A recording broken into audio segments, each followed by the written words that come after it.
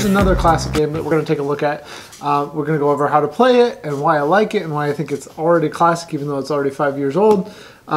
This is Isle of Skye by Alexander Pfister and Andreas Pelikan, who did Broom Service together, and then they did this game basically at the same time about 5 years ago in 2015. So the box will also look familiar because the artist who did this box did Oh My Goods and the Havre and Orleans and Grand Austria Hotel and all that. So it's fun if you like those kind of Mayfair Lookout games that way. But as far as the artwork and all that, but it's also fun because it's an early design where you're tile laying a little bit more going on than Carcassonne. There's an auction mechanic, so let's take a look at it.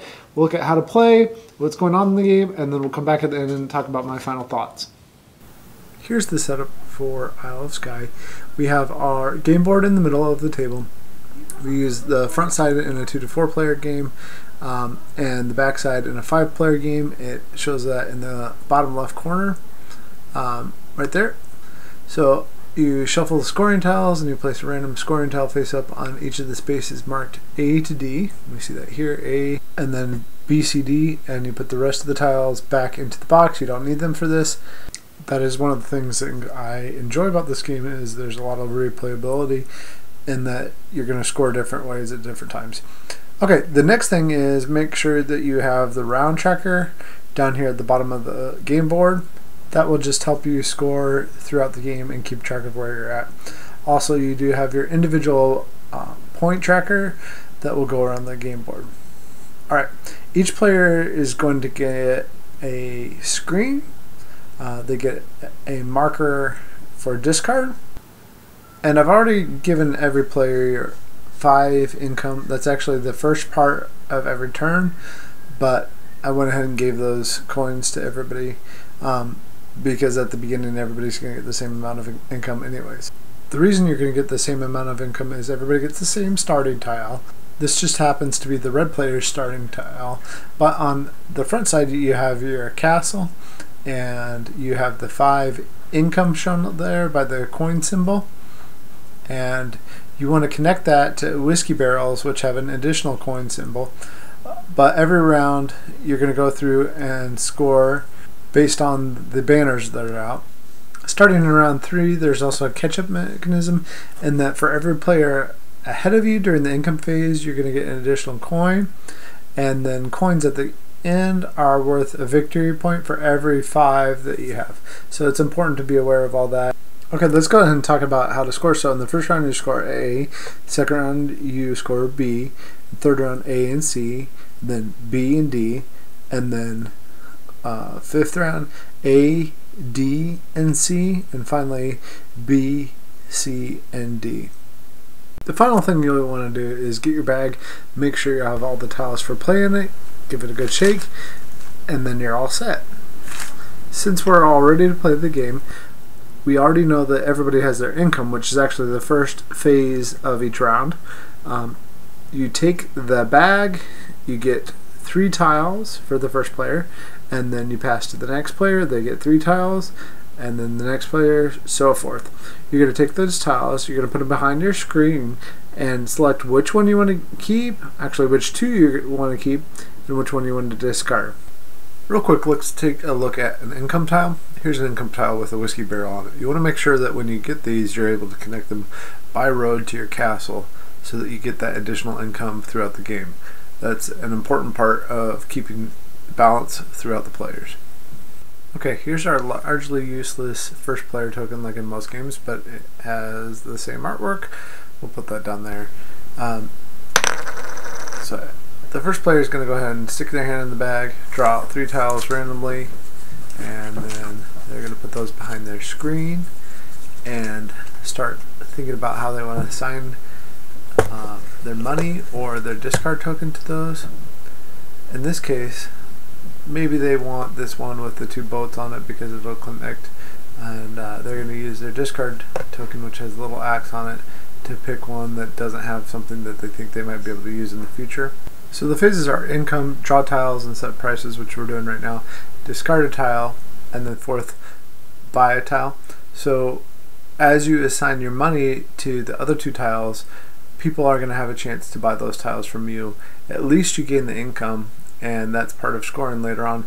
But right now they're going to go ahead and assign 2 money to the middle one and 1 money to the outside one.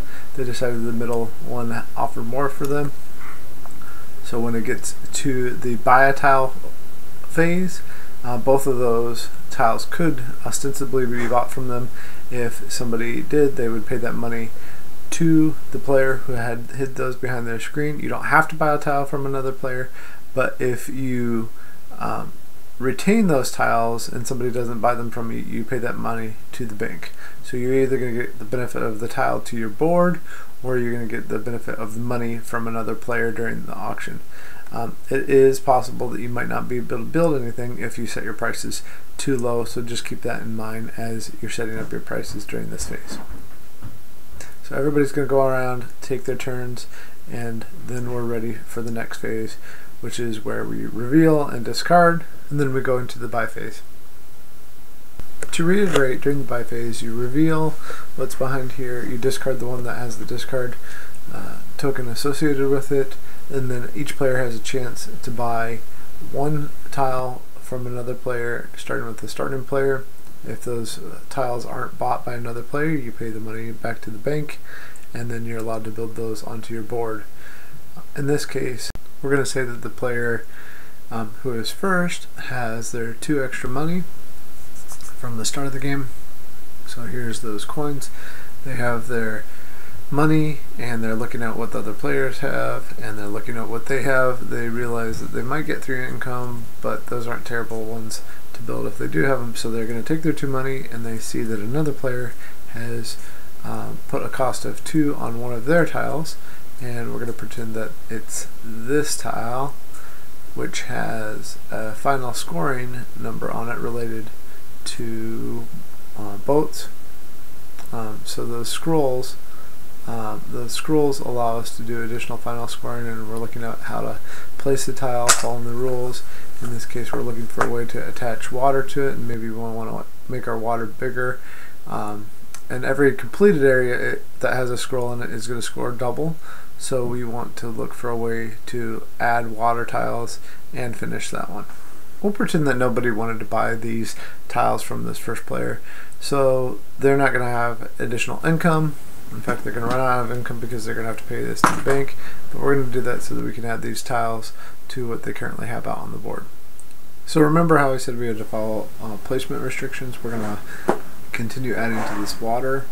I'm going to put one here, and maybe we're going to want to get more water here, here, and here. Then we would be able to score that water area double for our scroll. Let's go ahead and take a look at one of the scoring tiles, because we're going to be wanting to think about that as we place our tiles. So in this case, we have one that says you get 1 VP for each sheep and each cattle that is orthogonally or diagonally adjacent to a farm in the clan territory. Also 1 victory point for each sheep and each cattle that is on a farm tile. This is actually a fairly easy one to score early on. You won't get tons of points, but you'll get some points. So the farm is that little building there. You'd want to look for that. You'd want to look for the animals. The animals show up on the tiles. And let's say I were able to score some of that, and I'm the white player. I would get 4 points because of the animals that are out on my initial starting tile. So they're there, and there's my points. These symbols are fairly small, so be aware of that as you start to play the game. Each scoring tile is only used 3 times per game, so be aware of that as you're laying your tiles. But go ahead and build and then score, and then you'll move up the round tracker and you're ready for the next round. Again, you want to be aware of what's going on with the scoring tiles each round. That as you move up, they're going to change. It's going to change what is scoring, and then also remember that starting in round 3, there's that catch-up mechanism of whoever is in front of you, you're going to get a coin for each person in front of you. If you're in last place completely, you're going to get additional coins, and coins at the end of the game for every 5 are points. So that is an important catch-up mechanism that is built into the game. Don't forget about it. Another important part of the game that you don't want to forget about is the scrolls that we mentioned earlier. So let's take a look at one of those a little bit closer. Okay, there we go. On this one we have, well, let's turn it. You get 1 point for every 2 boats in a water area. So you would actually get 2 points for every 2 boats if you were to complete that water area like we talked about earlier. So it's important to remember that those are also used for final scoring besides the scoring that's going on during the game. So don't ignore your scrolls. Final thoughts with Isle of Skye. This has been a staple in my collection since it first came out. I don't see myself ever getting rid of it unless there's something that really comes along that's better than it. I play it more often than Carcassonne because it has a little bit more going on with it. I think that it just has a nice appeal to it in terms of what's going on with the tiles and what you get to do with them. I think that, you know, if anything, I wish that those little screens for each player were maybe slightly bigger and that they were slightly thicker. They're a little bit cheap feeling. But other than that, the components are fine. It's a fun game. There's expansions if you want it. I don't think it needs it. But if you're really into this game and you want some more of that, it will give you that. It's a nice filler. I don't see it, unless you're playing with a full player count, I don't see it actually taking the full 60 minutes that the box says. It's more like a 45-minute game, 50-minute game. You keep those auctions moving along. I like that there's some give and take with those, that you're always going to be getting something that you can use and that's useful for your points. I like that there are different ways of scoring and that those will change each time you play. So there's a lot of replayability here. I think that's why this game has some stayability in my collection and as far as being on the shelf for people to pick up for a long time. So Isle of Skye, great game, easy to learn. It's not a difficult game. Check it out if you like that tile planing and you want something with a unique auction mechanic that's not going to leave you out in the cold. So, yep, thanks. Subscribe if you're looking for more videos, or just check out another video over here, and we'll talk to you later.